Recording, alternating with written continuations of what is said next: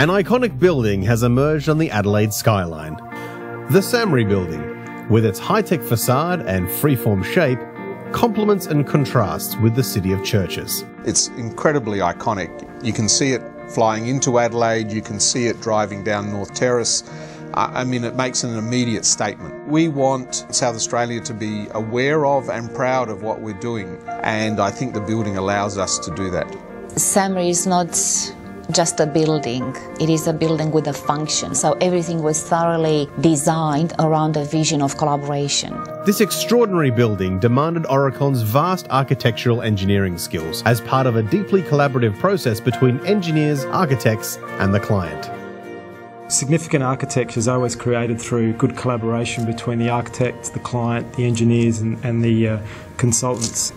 Great collaboration is really achieved when the client, the architects, the engineers, everyone together starts to really own the vision from day one. The SAHMRI project utilised BIM technology, and the structural model was developed to a stage that all floor plans, including both concrete and structural steelwork, were accurately represented. Models from the consulting teams were combined together in one single Navisworks model. This model was then used for clash detection, conflict resolution and planning, both before and during construction. Aurecon's solution-driven thinking pushed beyond technical barriers to establish many engineering firsts. The flower columns, a first in Australia, substantially contribute to the building design and function. The building design and its elevation actually created that public space where we can attract the community and we give something back to the community. One of the SAHMRI's visions was to engage the community at the ground plane level. Peter Miglis, Enzo and I spent 3 months living in each other's pockets to see how we could realise that vision, and from that vision spawned the flower columns. Through some very hard work with the structural engineers, we were able to collate those columns. If we move the loads slightly from being over here and being over there, what can happen is we can collect those forces and land them and ground them and get efficiency as well as the floating nature all at the same time. The erection of the flower columns and transfer structure was very complex. The University of Adelaide were engaged to ensure that the flower columns on site behaved how we expected from our theoretical analysis. This process included a detailed step-by-step construction method to ensure that the flower columns were erected correctly and safely. To protect sensitive medical research equipment against vibrations from Adelaide's main rail hub, the SAHMRI building is Australia's first high-level vibration-resistant structure. We resolved this using complex 3D engineering modelling to both predict and eliminate floor vibrations.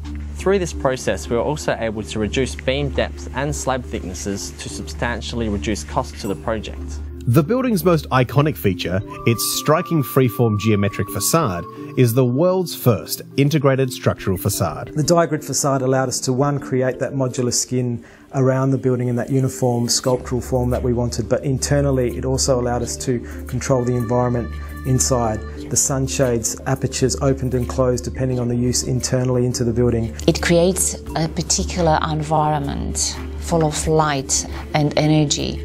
We spent many hours within the 3D FEA environment modelling everything down to the bolt themselves. We analysed all the combinations together and it gave us a real understanding of how the facade behaved and allowed us to really work with the wider design team to be flexible with them and allow them to change things while still maintaining the integrity of the facade. The facade's steel die-grid was supplied and fabricated in China to Australian standards. The die-grid was shipped to Australia as individual prefabricated panels and put together on site. We analysed the facade for gravity, wind, thermal and earthquake loads.